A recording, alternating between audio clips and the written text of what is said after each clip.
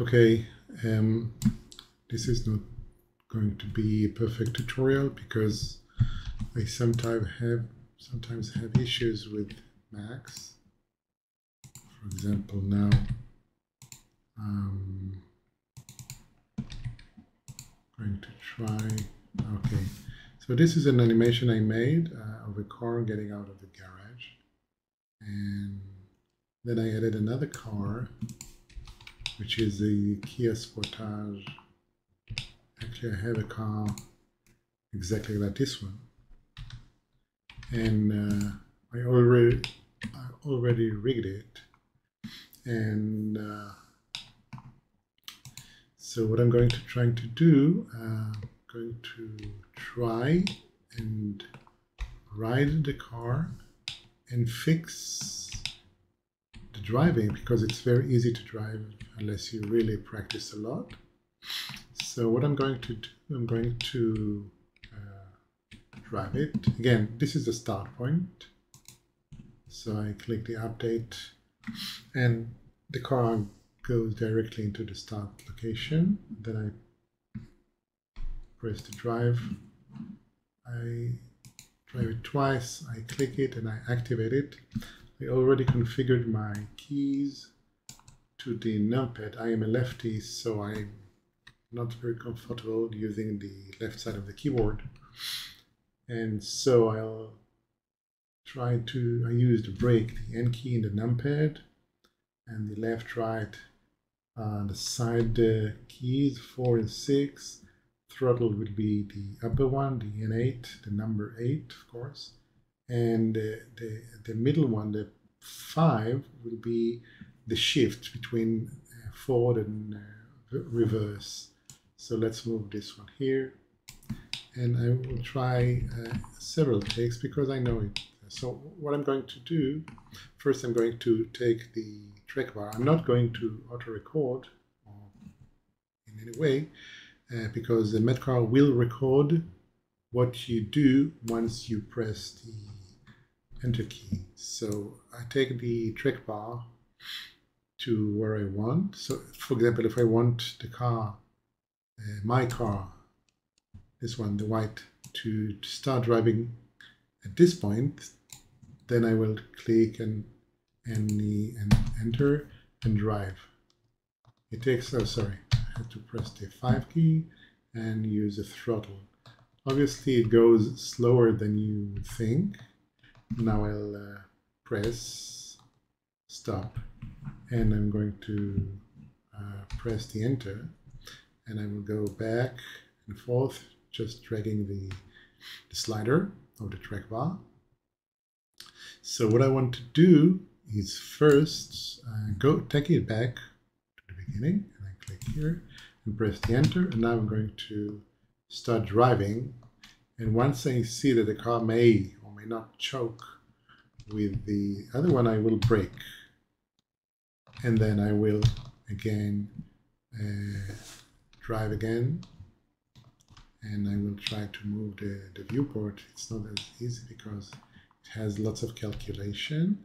Now, suppose I made a mistake and I drove onto the pavement and I stop, and it would fall to the infinity because the terrain here is not part of the... So I'm going to press the enter, go back with the slider to the place I want to reinitiate the driving. So instead of going back and down to the infinity or the abyss, I go it, put it here, click activate, enter, and drive directly. So I may steer to the left and right. And again, I stop because I see that I'm going again on the pavement. This is very difficult because the response times of the plugin, the MadCar, is slow. It may have to do with some parameters here. I've yet to find the one that will allow it to start directly. There is a sensitivity parameter to the brake and the throttle, and I'm not sure what to do. So I go back to where I want. For example, here, I click start again. And as you can see, the car is still back. So again, this is very difficult. So I go a little back, further back, because when I put the car here, it already has some kinematics that already take the car over the edge. So click activate, enter, and stop, choke. Okay, there is no choking mechanism here. Again, click activate, and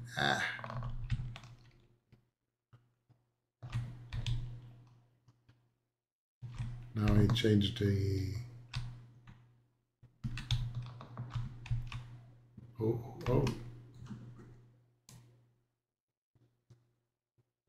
So, for example, if we want to park, so I take the car reaches here, and then the driver wants to park here. So what I'll do is first, I don't remember which one of the forward or backwards is already in. So I'm going to stop and back. Yeah, it was on reverse. So I'm going to steer it. It is already too fast. So I'm going to hold both keys and stop and enter the stop. So now if I go back, you can see that it stops here. No, it doesn't. It should have stopped here, but it goes back and so okay, I made it not as good as I would like to do, but you get the idea. So that the fact that you can just take the slider wherever you want, for example here, and click and stop, going back,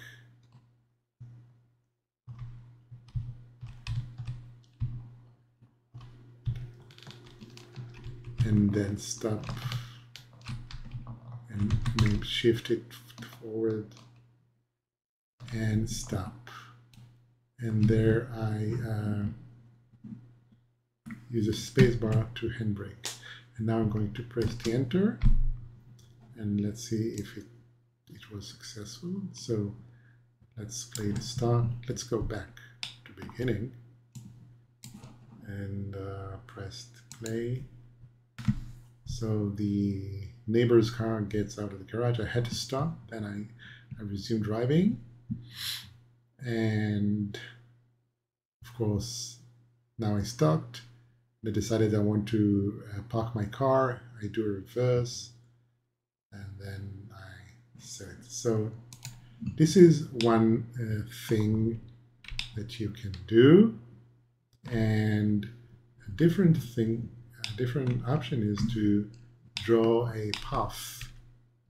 And let's go take the car back here, and let's draw a spline. And I'm going to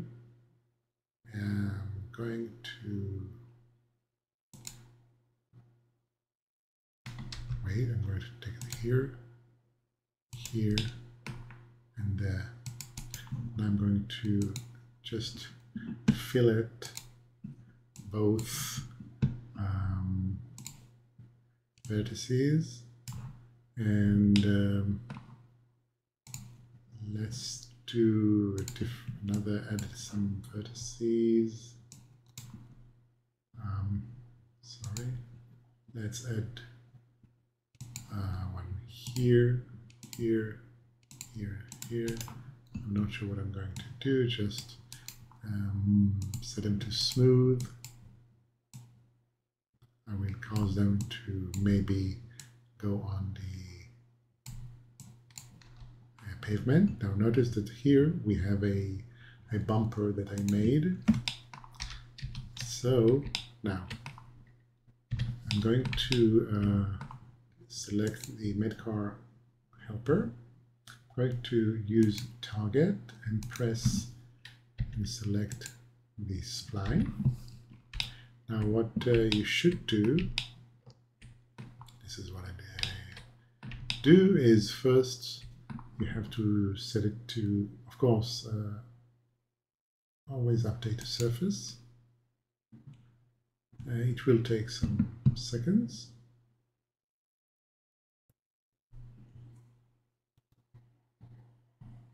Once it turns back to gray, now it is.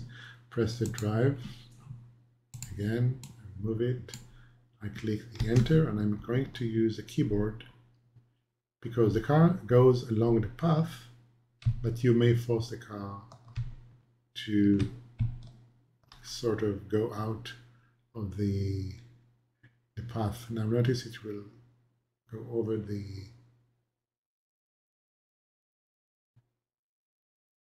bumper, and I'm going to, I just released the fingers to do off the keyboard, so okay, it reached the 1000 frames, so let's take it back and let's see how it went. So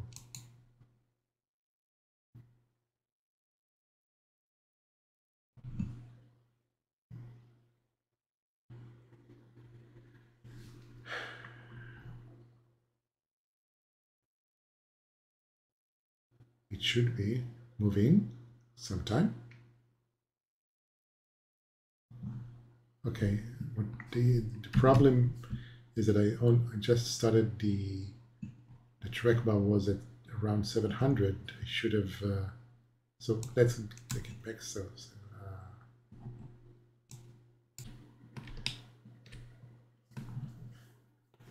I will take the slider back to the beginning, and now I will again update, reset, update. Will take it to the start location. I'm going to drive,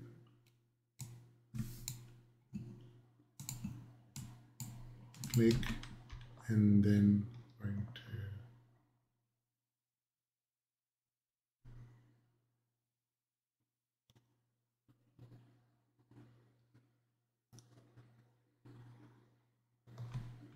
okay, so I'm going to take it back. The reason it got all over, rolled over, is because it gained speed. So what I have to do is actually maybe stop a little. Again, this is a question of how good a driver you are. And then I will stop. And if I shift gears, it will take me back again along the path. I may release my fingers off the keyboard just to allow it to slow down. I'm going to stop. Again, I'm going to go back on the road. And see,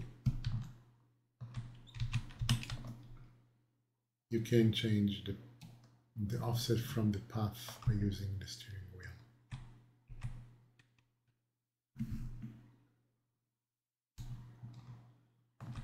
Okay, so go back to 0, press the play.